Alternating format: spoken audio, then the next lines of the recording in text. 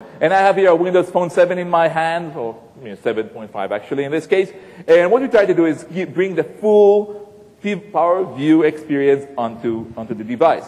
And you can see here, this is a full PowerView experience that we have here. This is not, so this is not designed specifically for the device in the sense that you have to create a special report for it. The same report that worked on the desktop will work here. And you can go and either interact with it here, or you can actually change it. And we try to optimize your experience. So because it's a small screen, we actually take that same view and start, split it into separate charts and tables and so forth. Whatever is showing up on the view, you can just work with it. It's still alive. You can still interact with the slicing and so forth, all working on the device. It is essentially the same code base that is running on the desktop, but just running here on the device. Right now, that's the phone. Phone is great, but a lot of people have been asking us about tablets. So let's take a look. We'll start with a fruity one here. So we have here an iPad 2, right? This is a real iPad 2. And so this one also has, you can see, we have here Crescent running. It's still fully interactive. So I can go here and do the slicing and dicing and so forth. It's the same experience basically landed in the browser. You don't have to do anything. It works on the desktop. It works you on the iPad. It's reacting very nicely. You don't have to, if you don't like the iPad, you can try other things. For example, let's try to go with something this is from Samsung. This is the Samsung Tab one. This is running Android, and it just looks the same thing, right? So I'm going to go here. Again, just touch. And hopefully, here we go. It works same way. You just have it. Whatever tablet you choose, you have it. But it's going to be one special tablet here. Okay. And one of the things that we've been working and you've been hearing that Microsoft has some aspirations around getting into the real game around those touch devices. You heard about the Build conference, and as the operating system guys working on their stuff, we've been working on trying to imagine what could we do really unique when it comes to those touch devices.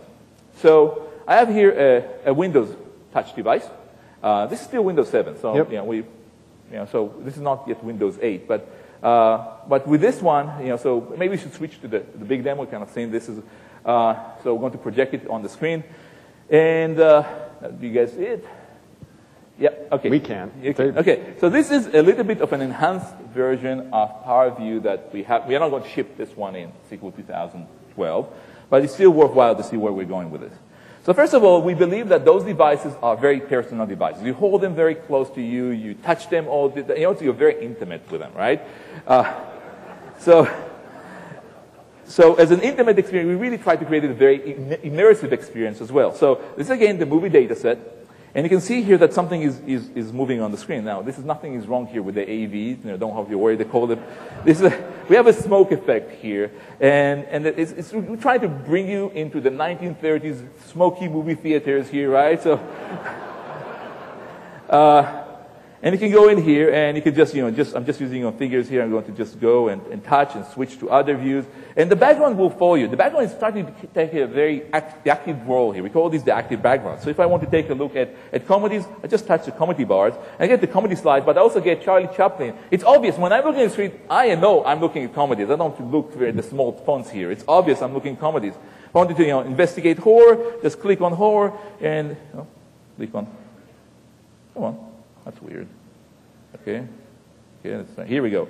Click on horror, and we have here Freddy Krueger joining us for the analysis. Of course, touch devices are not Freddy's thing, but he's very good at slicing and dicing.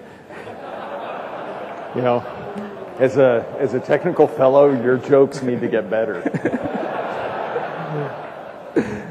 Let's continue on. Of course, you get this kind of operation you expect to have. So if you have a bubble chart, for example, I want to take a look at more details. All I have to do is just pinch to zoom, make it a bit larger. It goes the whole screen. If I want to have even more details, I want to kind of go and zoom into the axis. I can just go and just use my finger to zoom. So these kind of operations are obvious.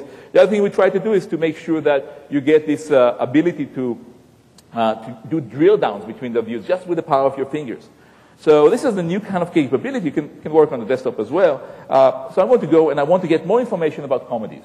So all I have to do is just touch comedy, touch and hold, and something is showing up on the screen. These are all the views that we have in this report that can be filtered by comedy. So we have the comedy as a parameter. So if I'm going to touch one of them, I'm going to touch this one here.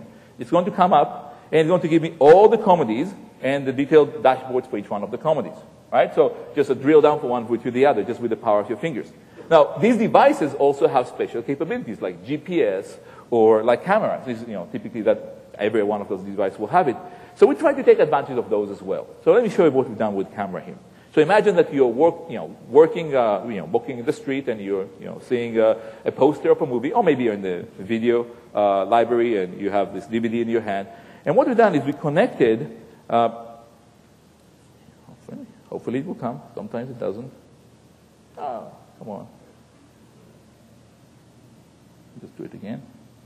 Apparently we are not connected. Let me give it a chance. We are supposed to be connected to Bing. Well, there you have it. There we have it. Something has to go wrong. What would have happened? What would have happened is that you would show it to the camera, and it will just identify what it is using the Bing image recognition services, and it will actually slice it automatically, so you get the report for that movie, just by showing the movie to the computer, right? Yep. Really well, cool. It's real live code here. It's real futures. So, anyway. Okay. Thank you, Ted. Thank you, guys. Thank you very much, Amir.